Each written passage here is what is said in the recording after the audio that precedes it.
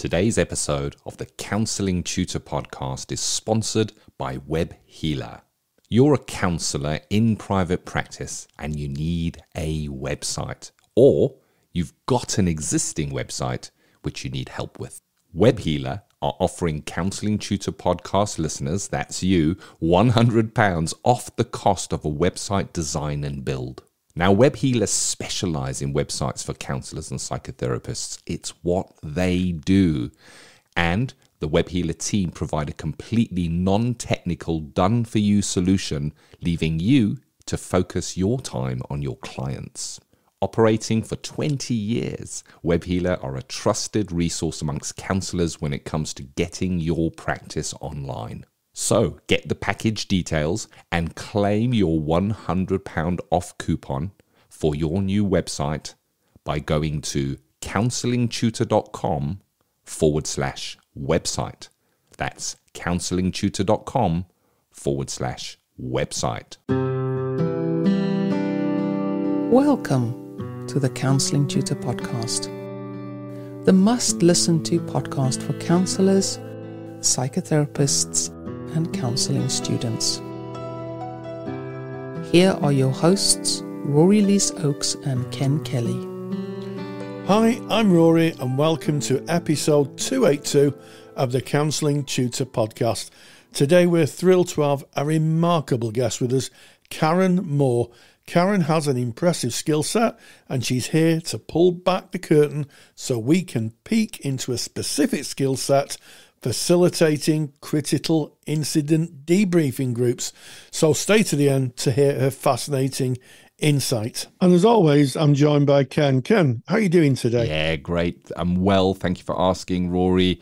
Episode 282, as Rory has mentioned, and we got 3 stops. Of course, you've already heard about the amazing interview with Karen Moore, but we're going to start off with student services, where today we're going to be looking at choosing and using academic texts during the arc of your study. And I think this applies post-qualification as well. We often turn back to those texts, and there's some great tips that we'll share with you today. We then go into ethical sustainable I don't know what that was. Ethical sustainable practice sounded like pineapple Danish there. Ethical sustainable practice, where we're going to be speaking about counselling from home. It has some benefits. Could it have some drawbacks? Let's dig into that one. And then, of course, Practice Matters, the CPD section, where we're going to be hearing that amazing interview with Karen Moore. Let's kick off, Rory. Student services, recognizing that student journey. We have to turn to our textbooks. We get recommended reading lists, but wow, there's a lot of reading there. I'm looking at my daughter, she's at uni, and quite honestly, I'm going to be honest with you, if she had to read all of the recommended reading books for her course from cover to cover, it would take more time than she has actually within university, Rory. Choosing and using academic texts. Have got any tips for us? Well, strangely enough, Ken, yes, I have. So straight off the bat, the reason I've chosen this topic is because it's come up time and time again in our Facebook group. And I'm sure if you're a regular listener, you'll know about our Facebook group. But if you just joined us, type Counselling Tutor into Facebook, you'll find us, and you too can see all the wonderful conversations that go on. But yes, time and reading, you're absolutely right. If I read everything on the reading list for my course, I've still got my reading list for the course I did, I wouldn't have had any time to actually either attend classes or do anything else, or even work for that matter, because there was such big text. And one of the things I learned very quickly is that academic textbooks are different from the books you take on holiday. So if we go on holiday, I buy a book, and I'll start at the beginning and finish at the end, and it'll be nice. It might take me the week, and very good. With academic textbooks, you don't start at the beginning. You start at the back in the index. That's the first tip. So when you're being asked to answer criteria or to write an assignment, the best thing to do is look at what you're being asked. So take a very, very, very simple question. Define what empathy is. So what you're asking to do really is to give a view on what empathy is. So the key word here is empathy. So you're in the back of your textbook, you work your way down, and in the index until you found empathy, and you read those chapters. You read those bits. That is what you're going to use to form the underpin of your assignment.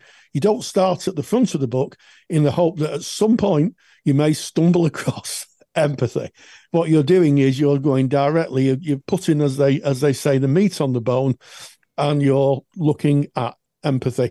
And that is the way you use academic textbooks. And if I look at my academic textbook, if I put the spine in my hand and hold it up, I'll notice that some of the pages are more open. You know, the book opens to some pages more than others. And that is because I've been looking at specific things. I download my book now on Kindle, and it's noticeable when I bookmark. I have a section of bookmarks on my Kindle reader with the areas that I'm looking at, not the whole book, just the areas that I'm looking at. Now, it might be in the fullness of time, I think, oh, I'll just read a couple of other chapters. There might be something useful in that. But really, the academic textbooks are a means to an end. They're the tools that allow you to answer the criteria, to gain the understanding, to answer the criteria, to be able to put your paper in, or to be able to put theory to practice. They're not holiday reading. And I think that's probably, for people who are just coming into study, probably that's the biggest learning, I think, Ken. I think that's a great learning, Rory, and I know that doesn't necessarily apply to all, and I say that because I know you, Rory, like nothing more than to devour an academic book, and I've seen you devour a few in their entirety, cover to cover. So it could be that it is your thing, but it certainly is not for me. And I like how you've distinguished between academic reference reading and what you might read in your spare time. And you can read counselling related books in your spare time. And you mentioned the Facebook group. Often there are sharings of books, things like Counselling for Toads, Why the Caged Bird Sings, Love's Executioner. There's some books that are read because they nourish the counselling journey. However, it's an academic process when you're studying counselling.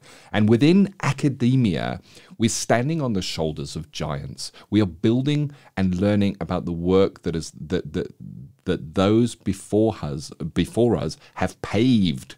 And we want to be referencing what we're learning. So we're evidence, yes, we understand this learning, but we want to be referencing or paying homage to where the theory originated. Who was that? Where did they write about that? Was it a paper? Was it within a book?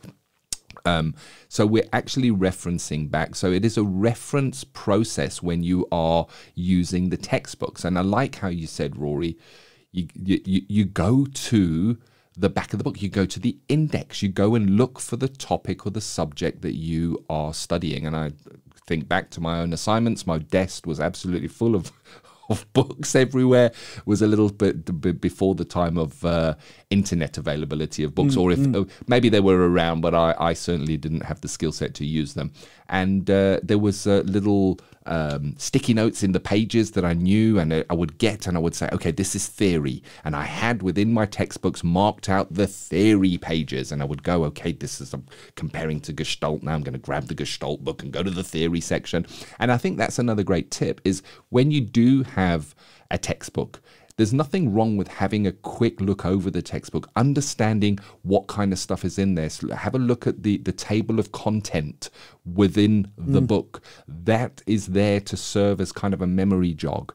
You might be sitting in a lesson, tutor lecturing on something, and they say a word and you go, oh, hold on, where have I seen that before? Oh, that's in such a book. That gives you the opportunity to go away from that lecture, go to such a book, go and find that using the table of contents or the index at the back, and look at that topic in a little bit more depth. And I think that is a great use for an academic textbook, because they can be pretty dry. They can be pretty difficult to read. And I have to say, studying person-centered therapy during my studies, I found some of Roger's work pretty difficult to read. However, I also have to say his later work, specifically his last book, A Way of Being, that I read, I actually loved that, and I read it. I found that I could read it from cover to cover, and it felt like he'd taken on a different style there. So it's about where you find yourself. And I guess all of this comes second. First is find out what the reading list is. Find out what books you should have around you. And when you look to those books, they can be pretty expensive. So have a look around and see, are there other ways of getting hold of the books? You mentioned, Rory, Kindle as an example. And a lot of the academic books are available in different formats, some more expensive than others. So there are cheaper ways of doing it. And there are some books that you can also pick up secondhand. However, Rory, tell us what we need to watch out for if we are saying, oh, right, I'm going to get a secondhand book. Well, yes, thanks for that segue, Ken. Yes. So on the whole, theory doesn't change. So if you're buying books written by Eric Byrne or Carl Rogers or Albert Ellis or whoever you're studying, Patricia Clarkson, their theory doesn't change. If they've written it, that's their theory. It doesn't matter if they wrote it 20 years ago or 10 years ago. That's the theory. And unless the theorist has rewritten parts of their book, which is, in my experience, kind of highly unlikely, then that is the book. And I've got books that are 20, 30 years old that I bought secondhand. I would go into my local bookshop and buy, what I call a handful of books, 5 or 6 books, just for reference, just for academic reference. Certainly when I was lecturing, just to get a wide view of the subject I was studying. But there are some books that we really need to buy up to date. What are those books? Well, any book on ethics. There's different books. There's a standards and ethics book, which is very famous. It's by Tim Bond, Standards and Ethics in Counselling by Professor Tim Bond. And that gets updated periodically. And I would really strongly advise you to buy the latest edition of that, because ethical frameworks change. And if you're quoting ethical frameworks from a book and opinions from a book, then you need to make sure that they're quoting the up-to-date framework or professional framework. And I think the same goes for legislation. We don't have a lot of legislation in counselling, but we do have some, in terms of confidentiality, where we're allowed to break confidentiality, and also legislation about 2010 legislation about counselling people who have been adopted. There's some legislation there. So make sure that if it's a book on a legal opinion, there's quite a few books on legal opinion, make sure it's up to date, because again, things change. But generally speaking, a look round the bookshop. Here's a good tip. If you're in town, if you go to a new town, always go in to the Oxfam shop or the charity shops that are around, and you can pick up some real bargains. You'd be amazed at the books I've picked up. And some of them are literally brand new. So if you find an area with a university, so here's another top tip. If you have a look if there's a university, and if you're visiting that area, visit the charity shops. And, if you visit them, maybe kind of, I don't know, June, July, when the students have probably finished their studies and they may be getting rid of the books, you can find some belting books. Storming and belting, that's a very northern phrase, isn't it? Storming and belting book, very Mancunian that. And you can get them at a fraction of the price. And of course, they're sold on eBay, they're sold on trading sites. So you don't have to spend a fortune, but they are expensive. Some of them are very expensive, Ken. They are. And another place, if you're looking for used books, is Counselling Tutor Facebook group. We often see somebody, they've graduated and they pop their books on. We're not a bookshop, but we do from time to time let somebody post their books, so you might pick something up over there. And you mentioned the importance of that new versus the old editions when you're talking about legislation, when you're talking about ethics. And I think there's a view beyond that as well. And it's knowing what is going on outside of the textbook, specifically if something has changed. So there was an update of at least the BACP ethical framework. Was it 2018, Rory? Am I remembering that correctly? And perhaps, word is out there that they may be looking to update that again. Why? Because things are changing. AI has just come in. There's maybe new considerations. So if you're writing about ethics, go to an ethical body and download the latest ethical framework and make sure you're at least having a look over that and referencing it so you're not quoting out-of-date information. Even a book written a year ago might change. And of course, there was a massive change here in the UK when GDPR was introduced. It was a way of protecting, storing and managing data. And of course, as counsellors, as psychotherapists, we are managing what is called specialist data because it may contain medical records. Somebody might tell us what medication they use or that they've been in a previous mental health service, and that automatically makes the information fall into a specific category. Now, that was a European law, the General Data Protection Regulation, GDPR, that came into effect. And when the UK moved away, the United Kingdom moved away from Europe. It was called Brexit. Should have been in the news near you. I didn't see it, Ken. I saw nothing else for a number of years. There was a further change where it moved from GDPR to UK GDPR. And although there are many similarities, there are also some differences there.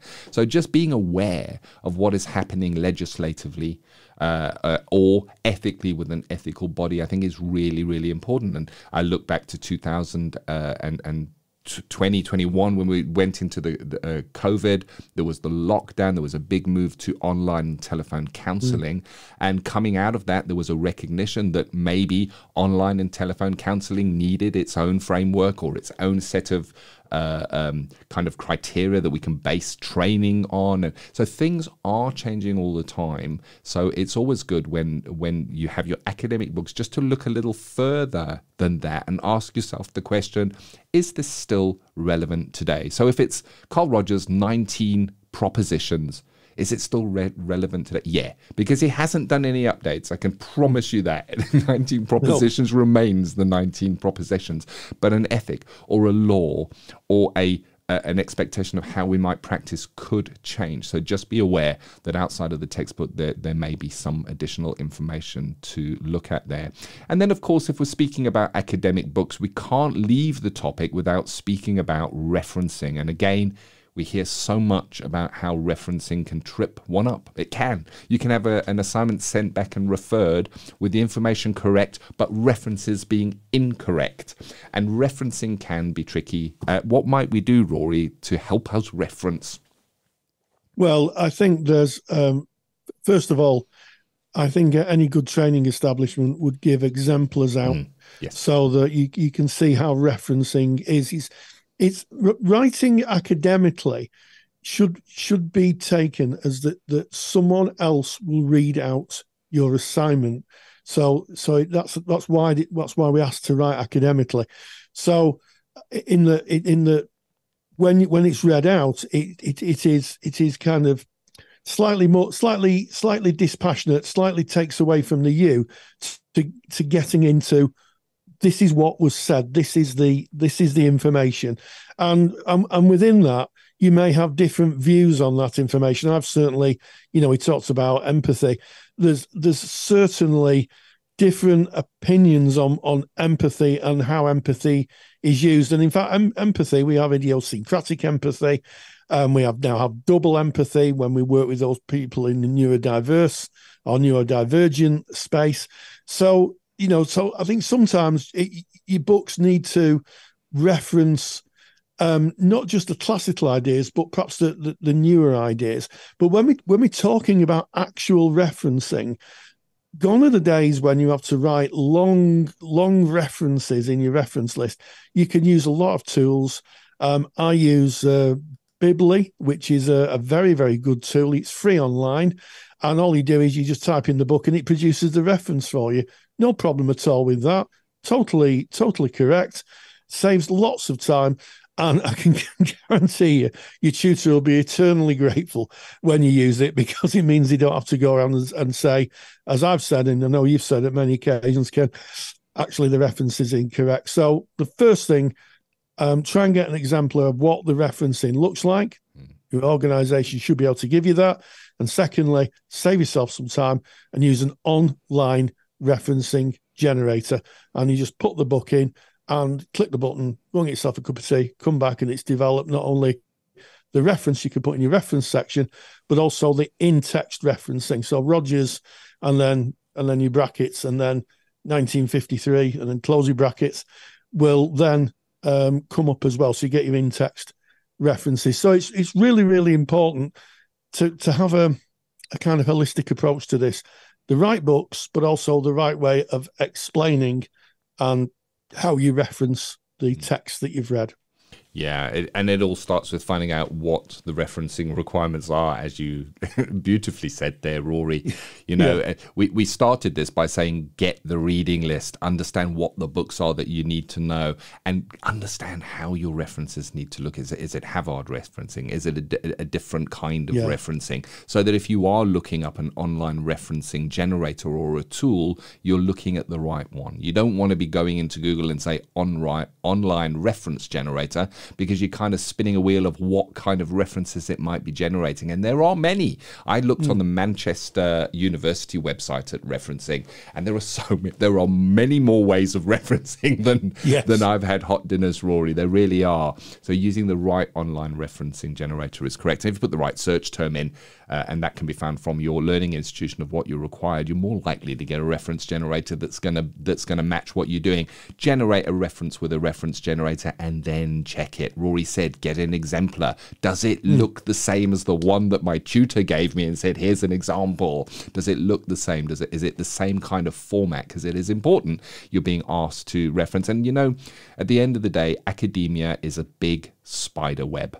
One paper references and links to another paper. It is the body of work that builds over time, where the research is done, where the work is put in, and it references what has come before, and then there might be some new work in that is then peer evaluated, and then you might be referencing that paper when you were doing your research. And so it builds up this massive spider web of what has come before, and all the references kind of point back to the origin. All the way back. If you follow one reference back to a previous paper, that's going to have a reference to where they got information and what they found. So it offers a robustness. It means that there has been a lot of eyes, that peer review process over the whole arc of the development of that theory and how we practice and what we practice, how we present ourselves. So that's, I guess, what the references are there for. So when you see them in the books, when you see them on the handouts that you might get from Counselling Tutor, because we always include the references of where the information comes from, you now understand why so many of our lectures in our counselling study resource and in our CPD library, there's probably one or two slides at the end of each lecture just on references. And I used to look at references as, oh, that's the boring bit, I don't need to worry about that. It is the origin. It is where the information came from. It's actually quite interesting.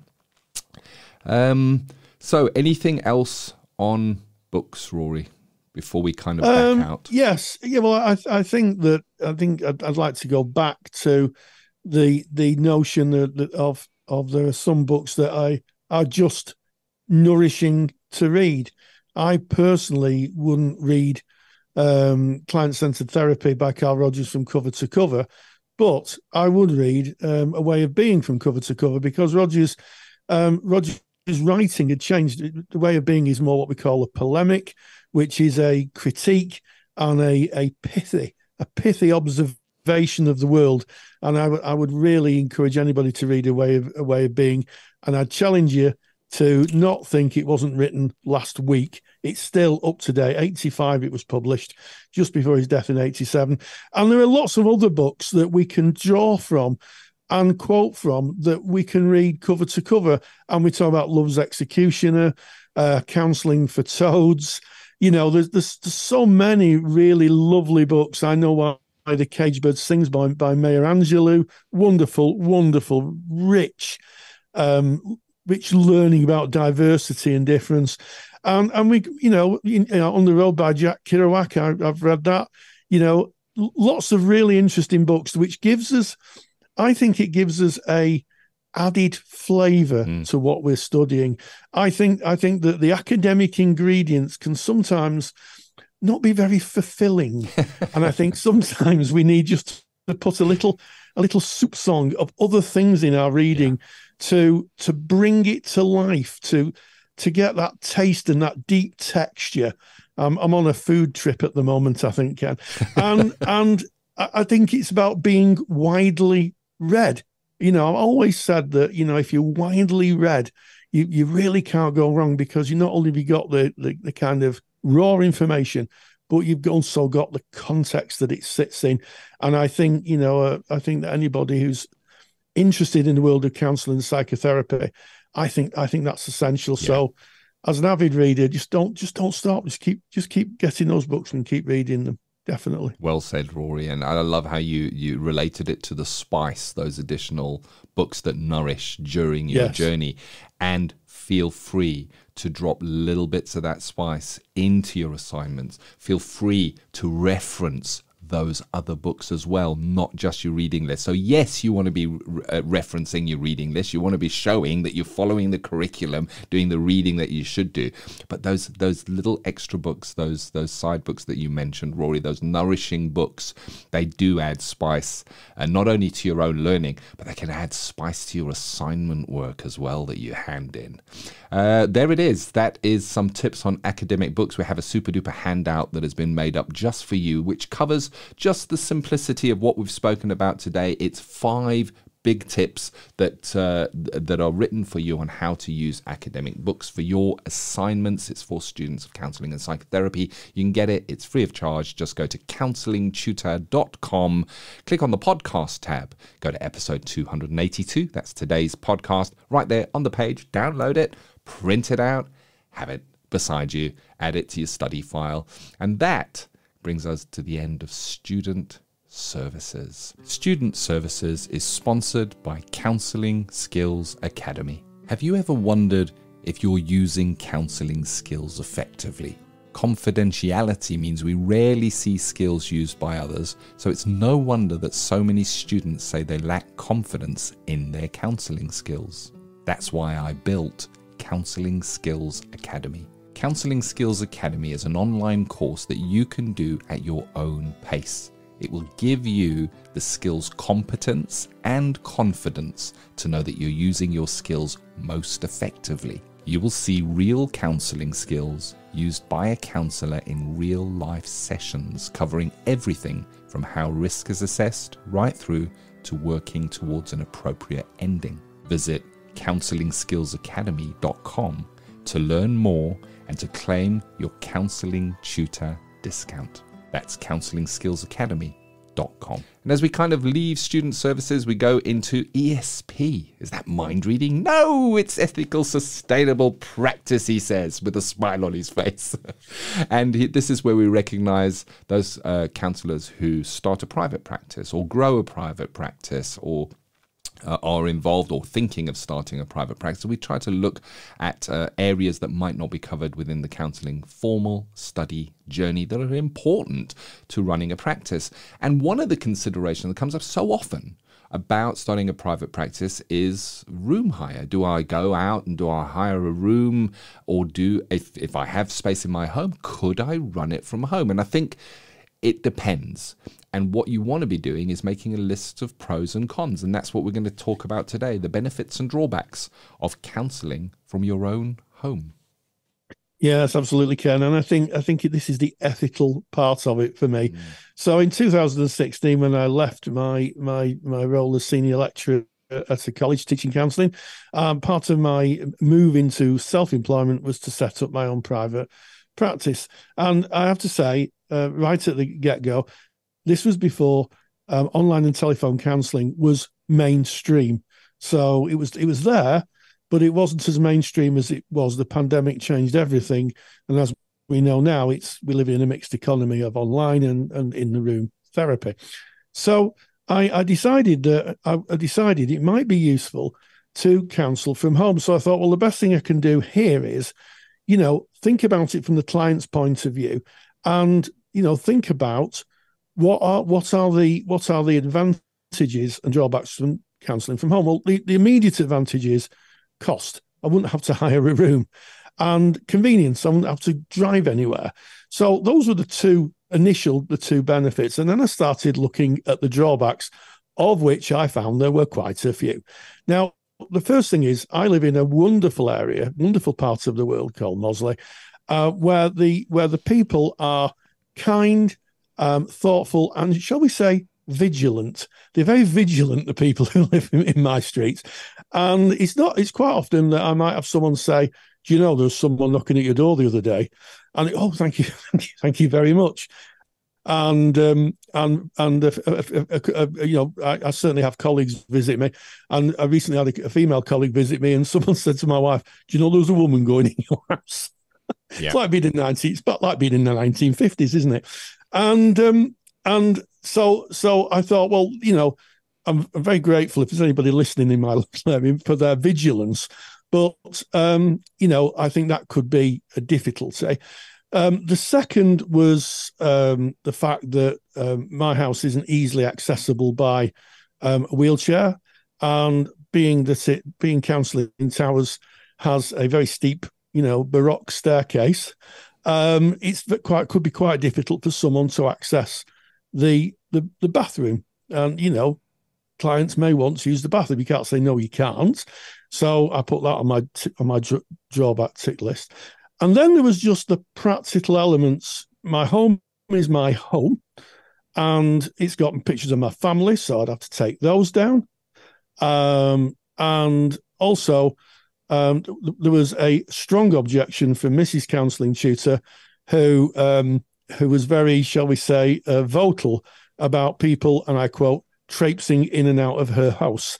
So as I share the house with my wife, and it's her house as much as mine, I decided that on the balance, probably working from home wasn't for me. But that was because of a very specific set of circumstances.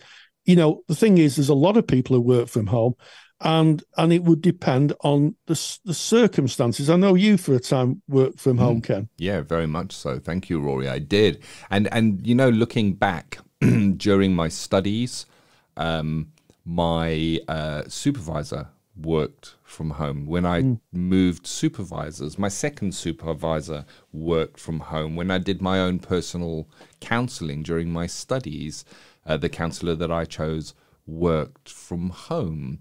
And they were properly set up, ideal settings for working from home. So there are benefits. You've mentioned them, Rory, and cost is a great one. Comfort for yourself. There's no traveling to work, back from work if you're in your own home. So the benefits, I guess, do kind of speak for themselves. Depending on how you've set up your accounts and how you've registered your business, there is sometimes you are able to claim a portion of money for the electricity that is burnt to keep your room warm within your home. You'd need to look at that with your accountant or bookkeeper, because there is a very fine balance there. But yes, the drawbacks, and I think the drawbacks are you've said it, Rory, and the word curtain twitchers came to mind. And I never said that about my neighbours, Ken. No. Well, I'm definitely not thinking about your neighbours here, Rory, he says very defensively. So curtain twitchers is kind of a slang word for people that any noise they hear out in the street or wherever it may be, they might be looking through their curtains. And it depends. Will the person be seen? Will there be confidentiality? Can that person arrive, have their session, and leave and feel that they're not being observed, watched, looked at during that process? Yeah, there is one consideration. Where might they park their car? Is it easy to park the car, or are there times when all the parking is gone and it's on street parking? They may have to walk for some distance. Have a think about that, what that looks like, and then think what that looks like if the person has a mobility impairment that makes it difficult for them to walk a long distance. Do you have access, an accessible practice? Can somebody who does have a mobility challenge access your property and your facilities? As you mentioned, Rory, the bathroom. And so often we can put our sole focus on the counselling room. So I've got a spare room in my house. It's going to be ideal. We're not using it. It is the counselling room. I go in there, I design it, I pick the wallpaper, I pick the clock that doesn't tick. The tissues are out, the great, nice, comfy chairs are there. I look, you can't see into this room, which is great. Everything is private, everything is confidential. This is, for me, the perfect counselling room. I post the pictures with my peers and say, look at my counselling room. That's great. What is the journey to your counselling room like? Does the person need to walk past other parts of your house? How do they get in? So if they're walking up a flight of stairs with your family pictures over the walls, what is that saying to that person? And I guess that's not what we would have if we hired a room. I know that there are other considerations that you might not think about, and this happened to me. I did counsel from home, I did have access, I did have parking, I had satisfied myself that the journey into the counselling room was blank and nondescript, and it was respectful for the clients. The bathroom is accessible from my counselling room, but I was sat there one day with a client. We'd come to the end of our session, and suddenly somebody appeared at my window. Now, I'm a floor up. You can't appear one floor up at the window. It was a window cleaner who had changed their day because there had been some bad weather. And suddenly I was looking at the client was looking at the window, and I saw a strange look on the client's face that prompted me to look over my shoulder. And sure enough, there was a happy chap smiling and cleaning the window and kind of waving to me. So it's those kind of considerations, things that we don't necessarily think about. What happens if a parcel arrives? If you're the only person in the home? If you're not the only person in the home, can somebody else overhear you? Can the client overhear that there's somebody else in the home as they're coming in? Can they hear a clatter in the kitchen? Do they then feel maybe somebody can overhear me, even if they can't? And then another consideration is, if you are working from your own home, how do you work your waiting room policy?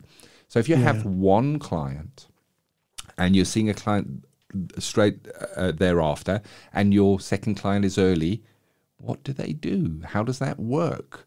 And it can be managed, but it needs to be thought about. It needs to be taken to supervision, and you need to work out what the pros and cons are for you, relevant to your home and your practice, and I guess make the decision from that, Rory. Yeah, absolutely. And there's some other things that have kind of come into my awareness as you were speaking. If you're working from home, you are, in fact, lone working, and maybe we'll do a podcast on lone working at some point. But you're lone working. Now, I don't want to scare people, and generally speaking, I've worked with hundreds of clients, maybe thousands of clients, and I could count on the finger of one hand those who may have had some difficulty with, say, anger, or may have attended under the influence of substances, or may have just been, shall we say, a little odd. Let's be real. You're dealing with the full panoply of humanity.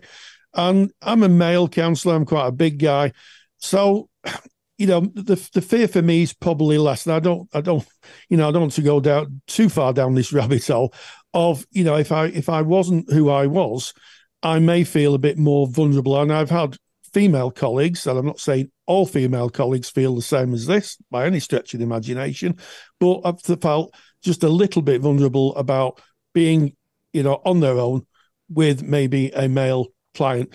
So that's the first thing to consider. And the lone working policy, how do you make sure that you're safe? And I think we'll cover that in another episode. And I did say right at the start of this, right at the top of this piece, that I don't work from home. That's not actually true. What happened was was when the pandemic came, of course, nobody could work in their practices. So the online and telephone counselling became mainstream. And I find myself today working from home. The difference is I have a dedicated room. I use my office here, which is sometimes referred to as the studio, because that's why we recorded the podcast. And it's got a backdrop. It's developed specifically for, if I want to do some counselling, it's a respectful online space. But more to the point, all the family refer to it as my office. Even my little granddaughter Izzy says, "Can I come in your office, Granddad?" And I go, "Yeah, come on in." And it's a space where I can leave and go back into the rest of the house and re-engage with the family. So if I'm working with something which is really heavy duty, I can leave it in this space and go back into my life. And that's something that you really need to consider if you're working from home, I think, because if you have something that touches you personally, or is, sometimes we work with really, really tragic and sad presentations. And, the ability to decompress, the ability to be able to get in your car from your practice, drive home, get out of your car, just decompress, listen to the radio, just decompress. When you get home, you're back in your home. You don't get that luxury when you're working from home. There's no decompression. And I would strongly, strongly ask people, take it to supervision and think about, if you are working from home and you're working in your house, how do you decompress when something touches you personally, or you've heard some really heavy material which you just can't shake off, and it's in your home? Yeah. So important. It is. And I love that you've brought in online and telephone working, because you may then well be working within your home. And I think that we can definitely schedule another ESP, ethical sustainable practice, and speak about online and telephone working, because there are some parameters, even if you are working from your own home, some considerations to take in there. And it's things like, I don't know, have you got a dog? Have you got a dog? I've got 3 dogs. No. And if our postman comes to the door, boy, do you hear about it. The dogs make a lot of noise. How I manage that if I'm even online or even in a room with a client? What do I do? Oh, sorry, I've got dogs that are barking in the background. And maybe it's just about thinking of that. And I wanted to leave with one final thought on this. And it's really interesting as I go into this final thought. We said the pros and cons of working from your own home, and I just feel we've spent a lot of time on the cons, and maybe that's because home working looks so appealing, I guess. Yes. And maybe you can work. There's many pros, and I worked from home for many years, from my home for many years, very successfully. But one of them is to consider, if you work in either online, so this wouldn't happen if you were working online, and it wouldn't happen if you were working in a hired room or a professional space that was kind of paid for counselling outside of your own property, then you wouldn't have a client knocking on your door at 3 o'clock in the morning if they were in massive distress. Because there's a consideration, and it is really unlikely, but these are the considerations that you would have to take into your contract and talk about to avoid that happening, the no contact outside of hours. And I think there's been some films that I've seen where the client arrives at the house and at an inappropriate time because they're in distress. What are we going to do? I'm going to go see my counsellor because they're just 2 blocks away, or whatever it is. Or what would happen if you get a knock at the door in your time, in your home time, and it's perchance an abusive partner of one of your clients who's found out that they're going and seeing this person once a week. Who are you and why are you seeing my partner? How do you answer that question? I'm not saying that's going to happen, and it's really unlikely, but these are the considerations, and going down the roads of, hoping for the best, but planning for what you do in the worst situations.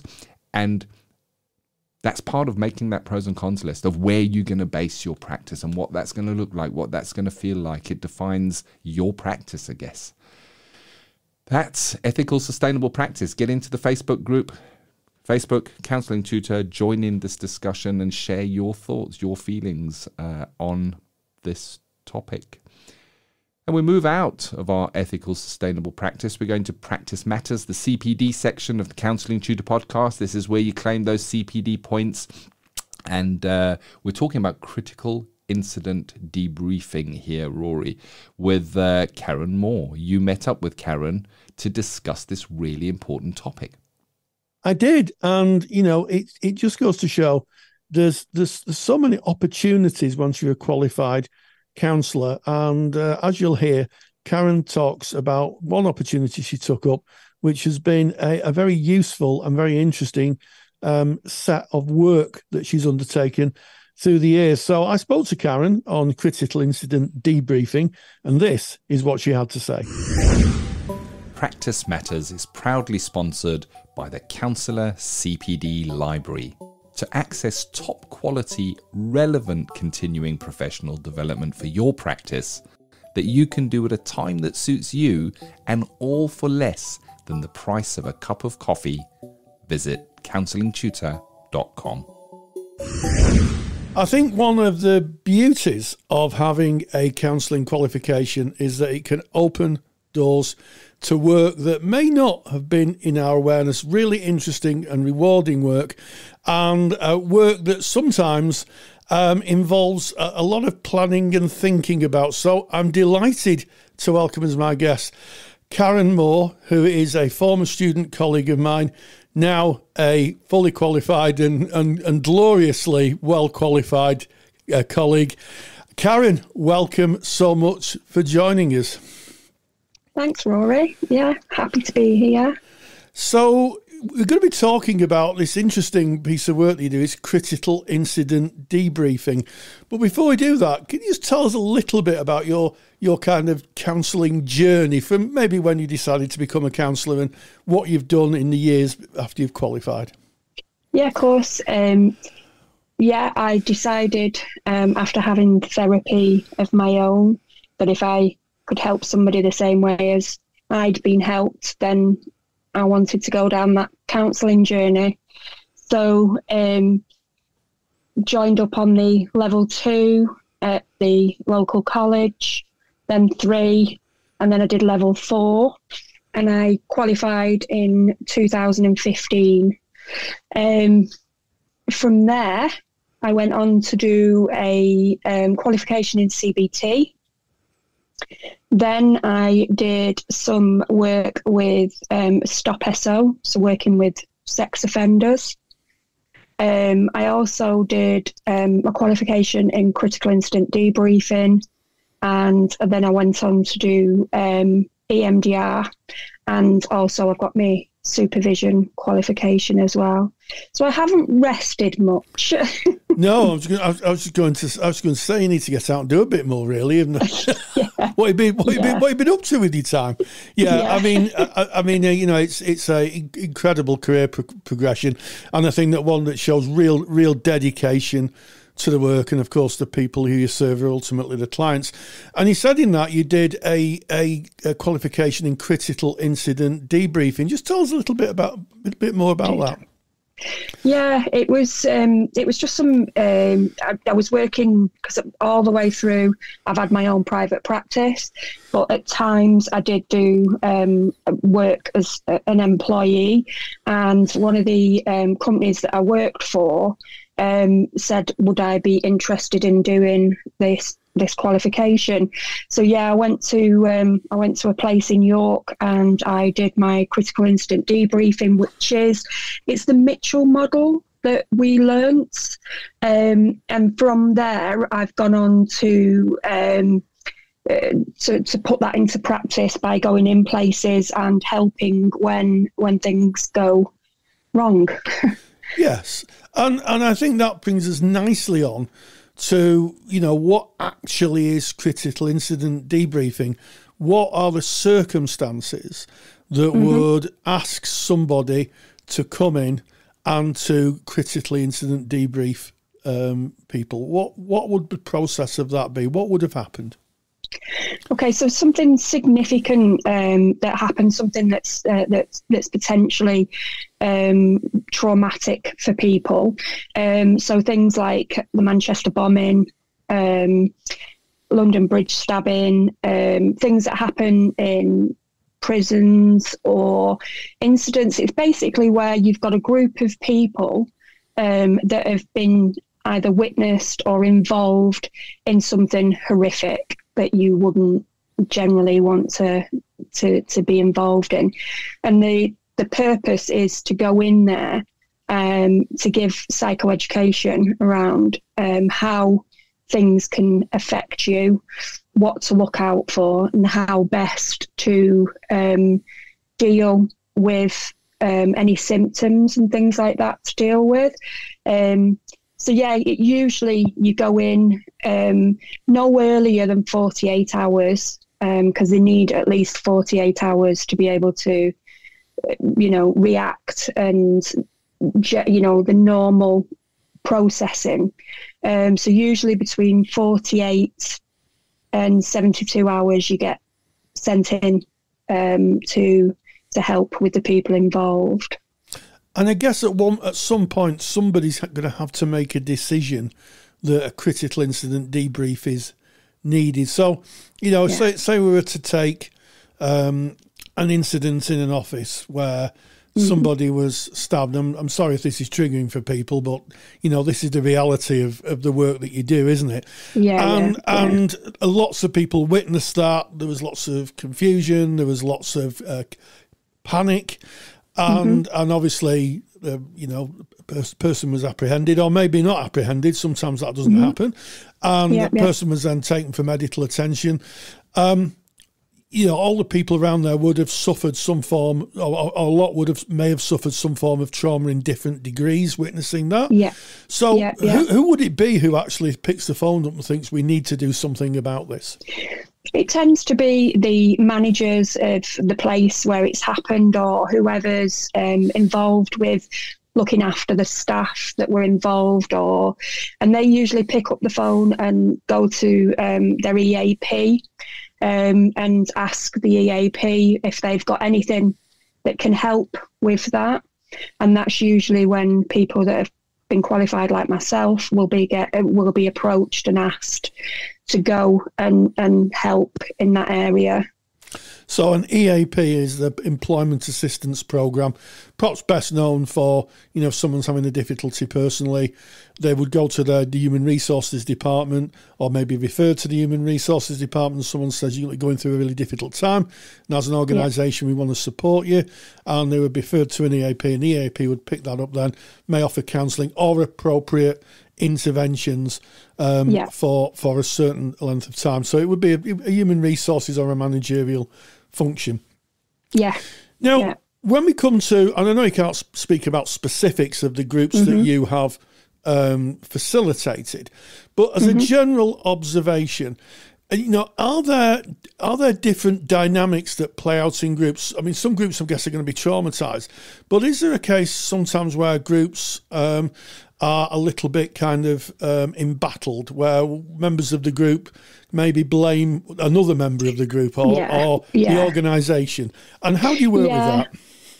Okay, so the first thing you do when you go in is you get a list of the names of the people that were involved, and you'd split it into 3 groups. So you'd have the people that were actually witnessed and were, actually saw what happened.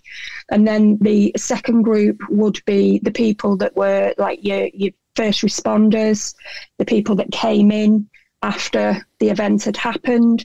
And then the third group would be the people that have been affected, maybe knew the person that was, as you said, stabbed or whatever. So then you deal with them, and you'd keep them separate wherever possible, so as not to cause the traumatization, because if somebody hasn't witnessed it and then they start hearing all the details, then that can cause issues. But yeah, you know, I have been to them before where the fight flight's kicked in, and you've got 2 first aiders who you would hope would be responding to that, as you said, stabbing, but one of them, their fight flight's kicked in, and it was, I'm running in the opposite direction, and another one that goes straight into it, and then it can end up with a bit of conflict between the two. But that's where the psychoeducation comes in, because explaining to them how we respond to trauma and how the fight, flight, freeze, flop, we don't have a choice. So you might have somebody who is in the middle of a fight, and the big burly bouncer kind of bloke runs in the opposite direction, and somebody else who maybe you would think would run but didn't. So you don't have a choice, and it's making them aware of that. And I think that helps then to support and open up the conversation between the people that are maybe in conflict. Yes, and I think that brings up an interesting point, doesn't it? As a general observation, we expect people like first responders and fire service personnel and the police and, you know, uniformed services, shall we say, to almost, you know, we don't say it explicitly, but sometimes we ask them to be almost immune to the natural human tendency of fear. And I, you know, speaking for myself, I think it doesn't matter how well trained you are, everybody has a trigger point. Once that limbic system of the brain kicks in, that's it. You're not going to slip it out of gear until it decides to do it itself. Yeah, massively. And I think, you know, having the part of the conversation that we have with the people is, you know, we start off with the psychoeducation type of things that they might expect that they would feel or not feel. There's no right or wrong, but mainly it's, you know, that it's a normal reaction to an abnormal situation, and to take the pressure off. And that's really important, because I think people then, I forget, they feel like they can relax a little bit because it's normal, but it's not a normal situation. Yeah, absolutely. You're absolutely right. It's an abnormal situation, and people can go through training and drills, but until it actually happens, as my father said, who was a military man, no plan survives contact with the enemy. And I'm not saying that the people are traumatized at the enemy, but the idea I'm trying to get across is you can train and plan and strategize, but when it actually happens, you know, you are in the hands of individuals whose psychology and automotive nervous system kicks in, and you don't know. You know, you can't really plan for that. You can't train people with real stabbings, you know, real bomb explosions. You can simulate it. So it's part of that. So is there any part of the work where you may be in part of a legal process? You know, you talked about London bombing, you talked about stabbings.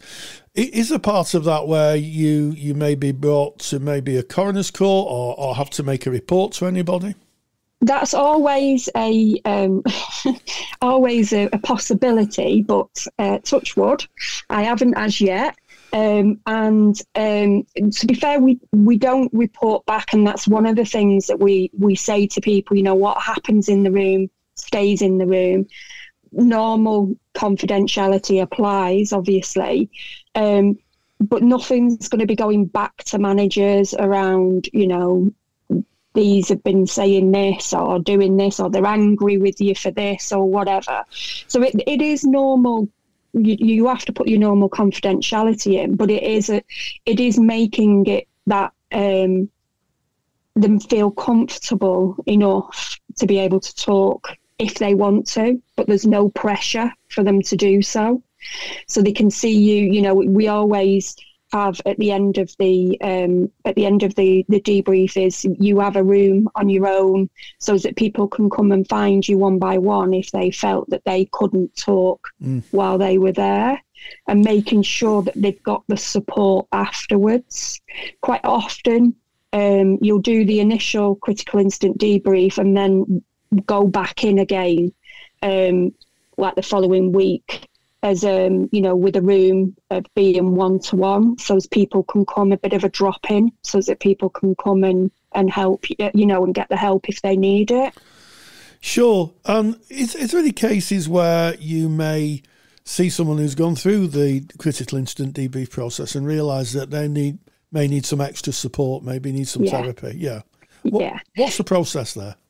Usually, depending on how the referrals come through, but usually it would be advising them to get in touch with their EAP, if that's where it's come through, or their manager, asking them to contact their manager or the GP if they're wanting to keep it external, and ask the GP for further support. Yeah, absolutely. And I guess my final question is, what does it demand of you, the person who's facilitating it? How do you take care of yourself when you're in a process of all these people who, some of them may be traumatised? What do you put in place to take care of you? Probably dissociation. No. It's hard, and I think for me, I am very good at putting those routines in place. I'm going in, I'm putting this shield on, I'm going in as a therapist, I'm going in to do a job. And then I have do the process, because you've got to think on your feet. You really have got to think on your feet when you're doing it. Because like you said, you can have conflicts of people. Why didn't you do that? Why did you do that? So you've got to be able to navigate that as well. So be confident in what you're doing. And then at the end of it, I have a critical incident debrief. So with another therapist. So I'll debrief the debrief, if that makes sense. And I'll go through what I've found, how it affected me, what I'm left with, if there's anything that's concerning, because quite often after a critical incident debrief, especially if it's a company that's been involved and it's work colleagues, it can sometimes make the team quite fragmented. So it's about negotiating that and making sure that I've got rid of all that at the end of it and I can walk away from it. So I usually have a debrief within 24 hours of leaving site.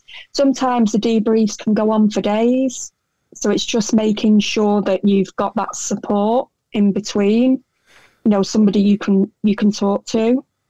And who would that debrief be with? Would that be someone who's trained, or would that be through supervision, or a mixture? How would that work? Mixture. It's other people that are qualified in critical incident debriefing, so they get what it is that you've gone into. Through supervision, I'll also do it through there, and just also talking to other therapists about if there's anything left. Like I said, I'm quite good at being able to do that and not carry it. But yeah, you can't walk away from it and think it's not going to affect you, because it does. It does. You have got to be quite robust to do it. But,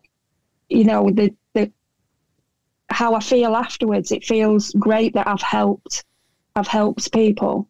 I've helped them through that.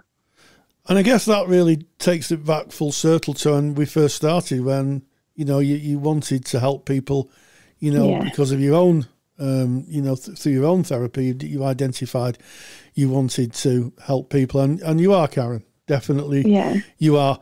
It's been a fascinating insight into an area maybe of therapy that isn't very well known, but I think is a growing edge, and also is in demand. We live, unfortunately, in a very, very difficult world at the moment, and it doesn't look like it's going to get any better quickly.